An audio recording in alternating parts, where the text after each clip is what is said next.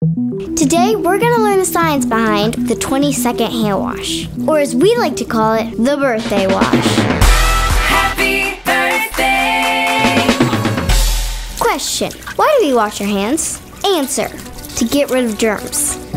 Germs are tiny organisms that invade plants, animals, and people, and they can make you sick. They're so tiny that you need a microscope to see them.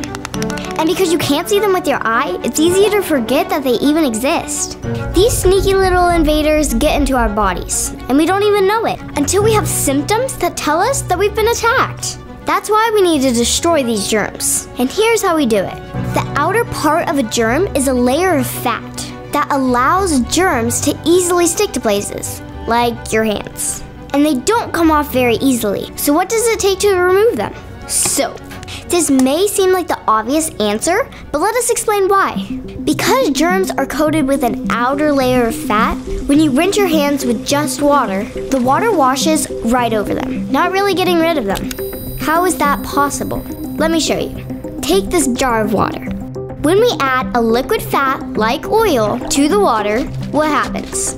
They separate and don't mix. Now let's add soap into the mixture and see what happens. The soap causes the fatty oil to break down and dissolve in the water. Crazy, right? But here's the kicker. This process of the soap breaking down the fat molecules takes a specific amount of time to occur. Anyone want to guess how long that process takes? 20 seconds. And that is why the 20-second hand wash rule is recommended. When the soap breaks down the germ molecules, the water rinses off the disinfected remnants down the drain, destroying these invisible invaders. So the next time you go to wash your hands, you can call yourself a scientist, because you'll be performing a science experiment that kills germs.